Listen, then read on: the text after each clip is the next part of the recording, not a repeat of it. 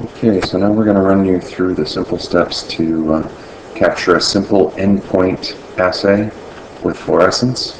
The first thing we're going to do is we're going to go over to the Protocol tab, and we're going to click on that.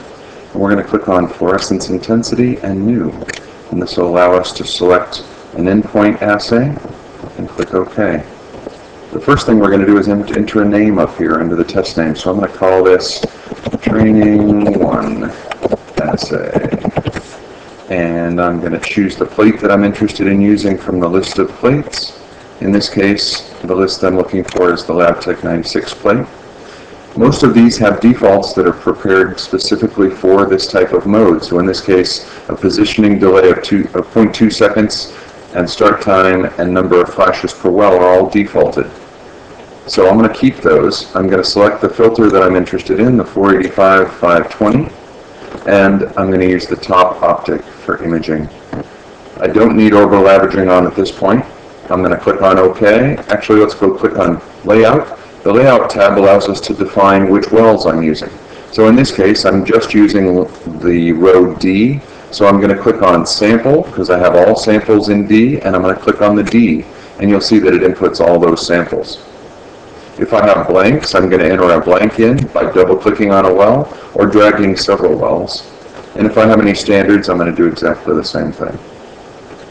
So after my blanks and my samples are input into the layout design of that plate, I'm going to click OK and go over to the green light and choose the Training 1 assay that I'd like to run.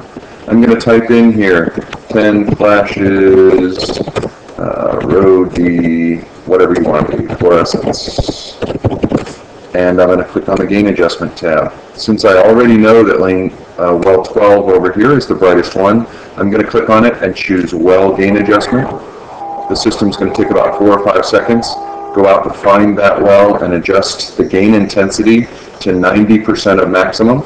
So this gain adjustment number is 1244, and that value will be 233,000 counts, which is 90% of maximum of saturation. Then we just click on Start Measurement, and it will run through the routine and test lane D and show us the values for each one of those values. It's also going to show us any blank values that might be there, and you see the data is pretty quick.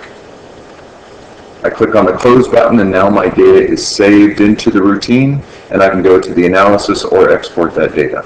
So that's the quick way to do a test run for Fluorescence Endpoint